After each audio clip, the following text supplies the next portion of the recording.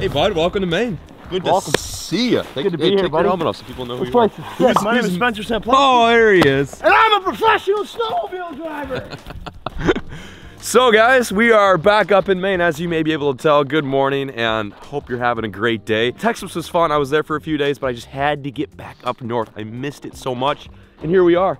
It's a beautiful day. First day here, and it's snowing. It's like 30 degrees. It's the best winter weather you can ask for, and we've got Spencer joining us up here for a week of fishing, chilling, and just hanging out in the great northeastern woods. I freaking love it up here. I never thought I would enjoy winter this much, but since I've gotten the camp, it's just been so much fun to come up here, do some exploring, and just check out a place in the United States that I've never really visited before and I've never really been to before, which is, again, so crazy because I bought a cabin up here. But in today's video, we're gonna do some exploring on the land. That's a video I have not filmed yet, something I actually haven't done, period. I have not gone back in my acreage, in those woods, and just seeing what's kind of back there. So what we're gonna do is we're gonna grab some tools, maybe a chainsaw, maybe a machete, because it is super dense. We're gonna clear some trails. We're going to investigate to see what is back there. Also gonna take, obviously, the sleds on a little mission as well. But I hope you guys stick with it and enjoy. Spencer, what's going on? Breakfast is ready. Breakfast is ready. Okay, Spencer says breakfast ready. So we're gonna crunch, munch, and then we'll meet you guys out there. Enjoy.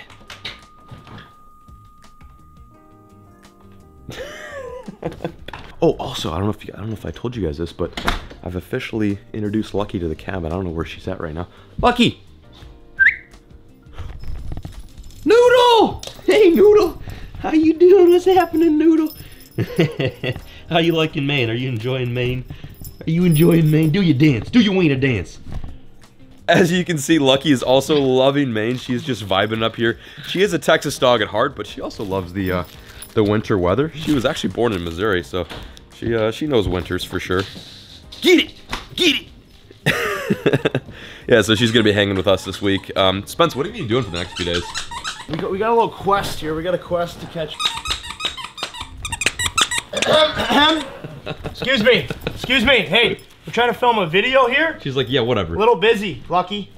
Get it. Anyways, we're trying to catch a big brook trout, meaning, like, realistically, 5 would be ridiculous, 5 pounds. And did you know that they were even up here prior to? Not really until you had introduced me to it, obviously. Right. But the whole thing about this game is just having the chance of catching a 7-pound brook trout. The chance is unreal. Unreal. Yeah. Unbelievable. Right. May not happen. I don't want to say probably won't happen, but a 7-pound brook trout swim where we're fishing, and that's all I need to know. Yep. And the cool thing is we are here at prime time for big brook trout. As you guys saw in one of my previous videos, we did catch a pretty good one with Ryan and his brother Devin, but we're after one that's literally twice the size. Wow, that's the longest intro I think I've ever filmed. Anyway, it's gonna be a good time. Stick with us, stay tuned, and enjoy. Alrighty. We're on a mission. I think my tires might be low. Want to check them? Nope, don't care. Let's go. We have a list, ladies and gentlemen. A list of things we need. I feel like every time I come to this cabin, I just add more stuff to it. It is not fully complete yet, obviously. I've only purchased the place like a month ago, probably less than a month ago now I'm thinking about it. So we've got a list of stuff we need, one of which is a chainsaw. We need to get some more fun stuff. We need the chainsaw so we can clear the trails out behind my cabin, because right now they're not too navigable. So we've got the goods. I thought about filming the whole errand session, but I was like, that's like boring. Like, no one wants to see that. So what we're gonna do is we're gonna hop on the sleds. I'm gonna bring a machete, an axe, and then Spencer's probably gonna run the brand new chainsaw that we just bought. And we're gonna clear some of the trails back there, because right now you can kind of ride there, but it's kind of gnarly. Like, I messed my face up. I don't know if you can see. Well, check this out first and foremost.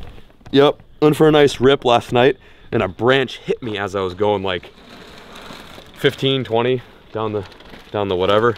So yeah, we gotta clear some stuff out. Got some oil for the sleds. We're dialed. We're hashtag dialed.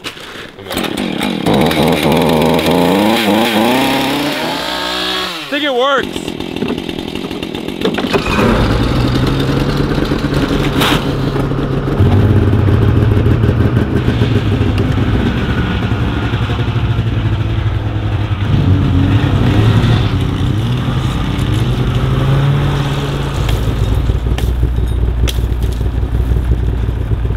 One down, 90 more to go.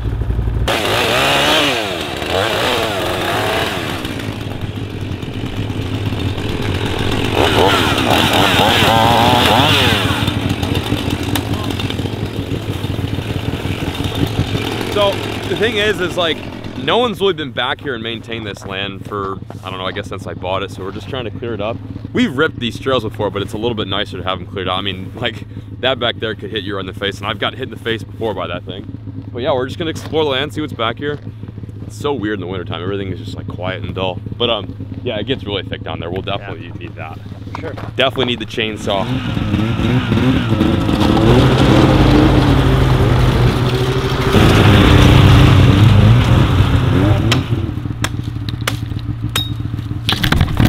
This thing's nice. Use one of these in the Amazon, but now we're using it in kind of a different scenario. This is one of the more backwoods trails that leads to, I think, like a, I don't know, a river or something like that. Barely been back here before, so there's gonna be a ton of overgrowth. Like, look at this. Dude, this would hurt so bad ripping on the sled. Getting her done.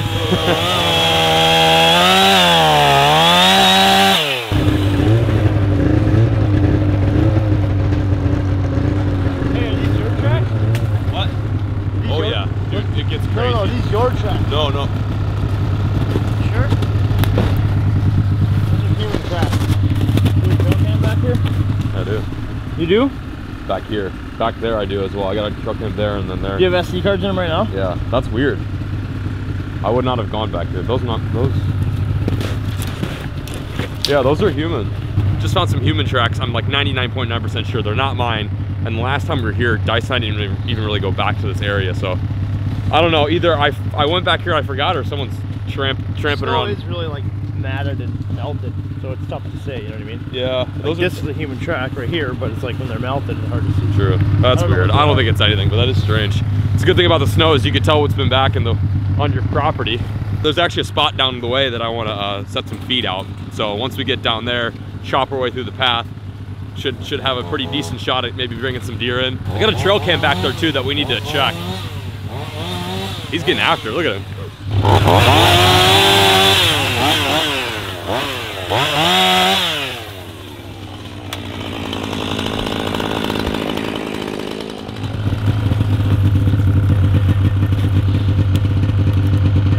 It's cool. It's all fresh too. Check this out. Show them this one right here. Yeah, right there. That's nuts, dude. That's huge. Yeah, that's crazy. They must be like... Dude, I've seen them.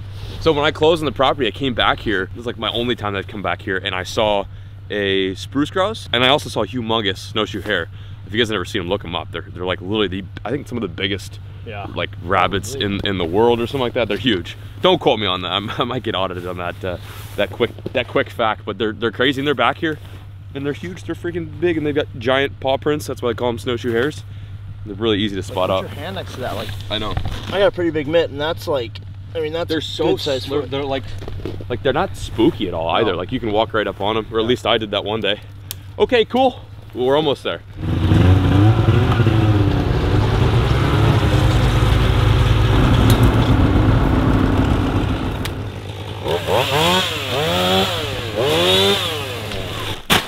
Got a knife? Yeah. Will this do? Will this work? Okay, cool. Yeah, just checking. Trying to get this perfect, you know? Do deer like corn? One time I put corn out. Yeah. And the deer ate it, yeah. Oh, no way. Yeah, it was really cool. Have you ever tried this stuff? It's pretty good. No, I never have, John. No. What do you think? A little bit more. One for the road.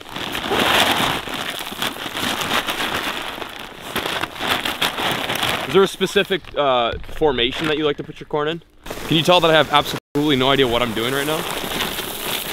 That ought to do it. That's enough corn. We should take the SD card out. Dyson, I put this cam here a week ago, so I'd imagine we caught some stuff on camera. Is it even? Might be froze, buddy. Nope. Still got battery. Holy shit, 684 clips. See what's on there. Let's take it back. Look. No. I want to make this a moment. I'll come back here at night and I'll put on a new freshies. I had on video and photo, so it takes a photo and video. These trail cams are also not that crazy good. Guys, drop a comment. What trail cams do you use? Which ones would you suggest? These are Cam Parks. They got actually pretty decent reviews on Amazon. They're so cheap, and I got like 6 of them. I don't think they're definitely it. We'll see. We'll have to see. There could be some, it's like Sasquatch on here. What if we got Sasquatch, boys? one little safety tip for you guys on chainsaws. I'm not Paul Bunyan or his son or anything like that, but safety's key. If this blade touches you while that saw is moving, not gonna be good. Treat this as a weapon, as a tool. Evil Dead, it's a weapon. You ever see that movie? Very, very, very violent. He takes his arm is off and then he puts a chainsaw on his arm. Yeah, John, I don't watch those, but pretty legendary. You should check it out. Evil Dead. One more real super important thing about chainsaws. Oh, right. Sorry, we're doing safety first. Is this guard. Make sure this guard's on. Guard's back, blade can spin. Right. Guard locked, blade can't spin. Where's the attachment for if you do lose your arm and you want to attach it to you? Does the Husqvarna have that? It's called 911. Oh, okay. Call them.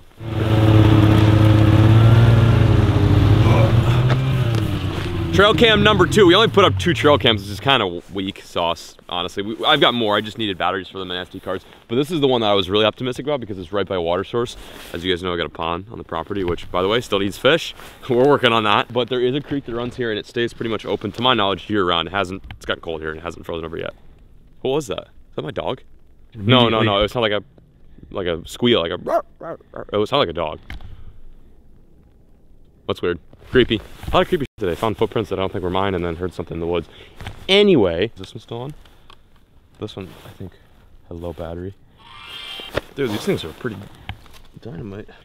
No. It says it's got 9,999 clips, which means it's maxed out. A 32 card, there's no way. Only one thing left to do, and that is to take this back of the crib and see what we caught on the trail cams. This is pretty exciting. I've never done this before. Sasquatch, maybe? I hope so. This is super serious. Checking the trail cams for the first, actually this is the second time I checked them. We let them sit for a literal day. We literally just saw like the ass of 3 does. It was hilarious. You should have been there. This is way back in the property SD card. This one had 694 clips. Oh my gosh, she's scoot her butt. Why do you scoot your butt, huh? This crazy wiener. I'll tell you what. Let's see what we got here. Hi.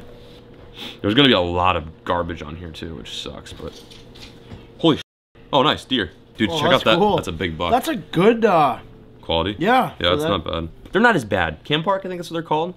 Okay, so we got, looks to be a doe. He's eating the watermelon, that's funny. Yep. Oh, wow. This is a pretty good camera. I was talking about this thing really earlier. Good. Yeah. I'm impressed. A little fawn. Look, they're eating the watermelon. Dude, they flat out ate the watermelon. They ate it all. Dice and I had no idea if deer were gonna eat watermelon. Confirmed. Deer. Oh. What's he doing? He loves watermelon. There's a lot of activity back here. I had no idea we were gonna capture this much on the trail cam. This is... They literally sat there all night. Yeah, and just ate the watermelon. Dude, they love watermelon. Why do we even get corn? We should just put more watermelon out. There wasn't that much. Didn't get anything crazy out of the ordinary, but there is obviously a ton of deer back there. Okay, cool. So that's SD card number 1. Wait, you weren't all the way through, were you? Yeah, I was. Oh. That's a good shot of the Dice's net. Yeah, I told you we're gonna have some Bigfoot's on here. I told you. There it is. There it is. Okay. Trail cam number 1, pretty successful. Nothing huge or crazy. It's deer. I mean, that's a good sign. Okay. This one is weird because it says there's 9,000 clips on here. I don't believe that. Hopefully nothing went wrong. The camera was frozen, but I mean, we'll see. There's Dice and I. There's me. There's me. There's Ty. Look at this one. Oh, I love Dice. Okay, so there's that. There's a bunch of just on here because that's... Oh, that's why, dude. Yeah, they pick up your whole ice fishing day. Ugh. Okay, so this one didn't really get much. Trail cam number 1 was definitely the better. 1 deer. Yeah, 1 deer. But I feel like that's not. There's no way for a whole week 1 deer to come on the property, and there's all that sign, all that track out there. We definitely have a better shot now with all the feed that we have. I'm gonna reset probably tonight all those trail cams up with new SD cards, and I'm gonna put a few more out. I've got here. I'll show you. Got a few more of these guys. Again, not totally sold on them, but we'll get them rigged and ready to go for tonight, and then I'll leave them here for probably like 2 weeks. I'm not gonna be back up here for a while after this trip. Okay, what do you think? It's lobster time? Yeah, we bought a lobster. The tradition here at the cabin, which by the way, we still need a name for, so if you guys have any suggestions for the name of this camp, this cabin, let us know. But the tradition that I'm establishing up here is that every time we come up here for a big sun, before we go fishing, we have to have a lobster dinner because we're in Maine. And he had never had true Maine lobster. Never in my life.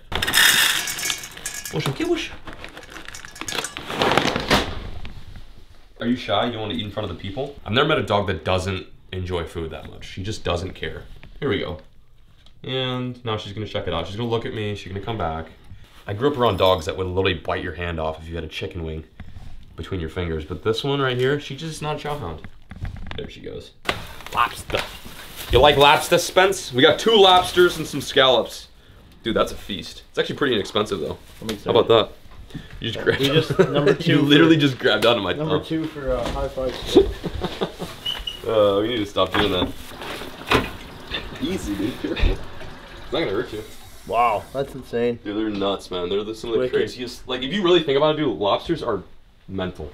Like, they're the craziest looking things on earth. All right, let's get this thing boiling. We should probably boil the water before we got the lobster out. What does it smell like? I was seeing like if they smell like salt. If you Texas rig these, they're super good smallmouth bait. You should look into that. They literally are a craw on steroids, aren't they?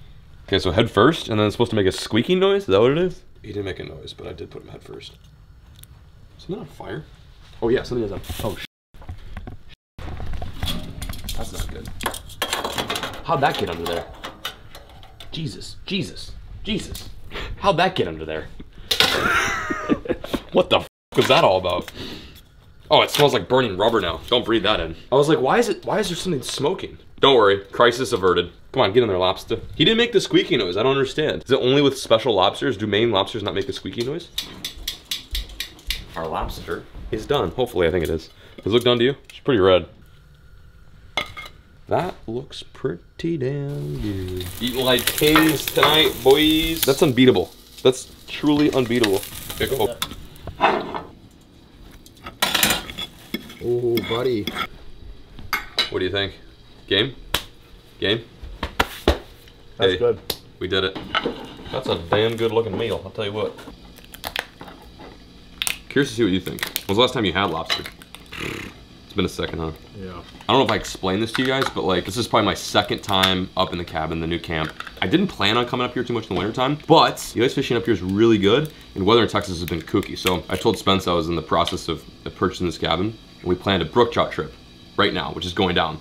So this is our day to get adjusted, eat some lobster, kind of kick it, and then for the next few videos, next few days, we are going absolutely ape on these brookies. We're gonna fish for probably 3 or 4 days, and just try to catch a mega brookie because there's some big ones in Maine, and we're looking for some megalodons. What do you think? That's good. Is it? Yeah, it's fresh. Once you get over the fact that it's a literal bug. Yeah. Trainer to become a hunting dog. It's a slow process, but we're getting there. Speaking of slow processes, welcome to the rigging part of today's video. Look at all of this gear. This is like just an 1/8 of what we're probably gonna bring tomorrow. We've got fish finders, we've got rods, rod cases, fluorocarbon, fish traps. Like, it is hectic. It is ridiculous as to how much you need for ice fishing. Honestly, I would go as far to say that you would need more for ice fishing than like open water fishing. That's just my opinion, just because it's so technical. But anyway, yeah, so let me give you guys a breakdown as what we're gonna probably be using. So this right here is what I'm going to be throwing tomorrow. My first ever brook trout through the ice was on a rattle bait. Believe it or not, little tiny trout will cream a big lipless crankbait. So I'm gonna jig with this.